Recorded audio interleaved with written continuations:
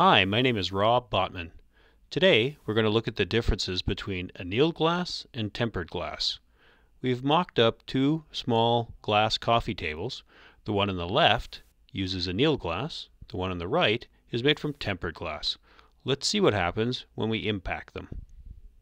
For the purposes of this demonstration, we're going to drop a roll of paper on each of the coffee tables. The roll of paper weighs 18.5 pounds. Okay. Here I go? Yep. Let's stop for a second and notice that the annealed glass breaks easily.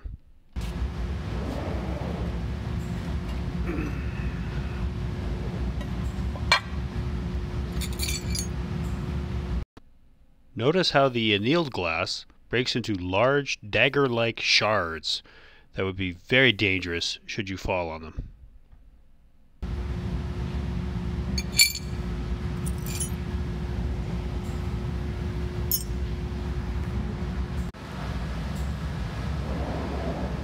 Okay. Can I go? Yep. Now let's try the tempered glass. Let's see what happens. Okay,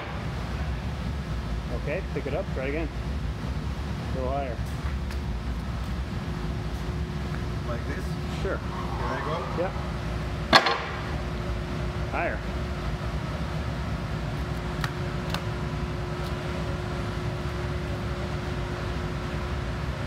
Here I go? Yep. Higher.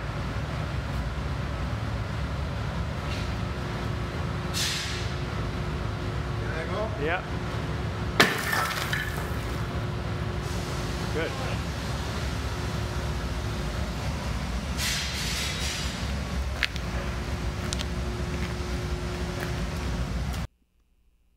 The tempered glass is much harder to break, and when it does break, it breaks into small pebbles, which are much safer to land on compared to the large jagged shards of the annealed glass.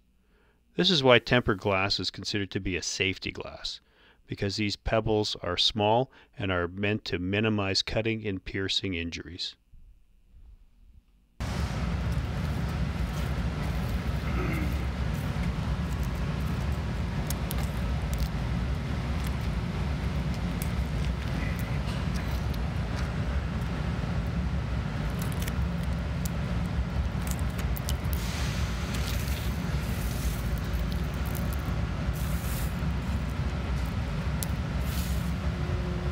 Take over there, like low.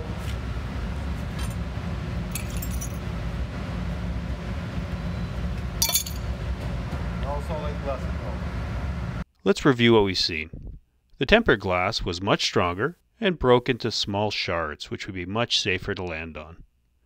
The annealed glass was fragile and broke into large shards, which would be very dangerous. This is why tempered glass is considered to be a safety glass and annealed glass is not. Building codes all around the world specify safety glass in locations subject to human impact. This is the safe choice. Thanks for your time.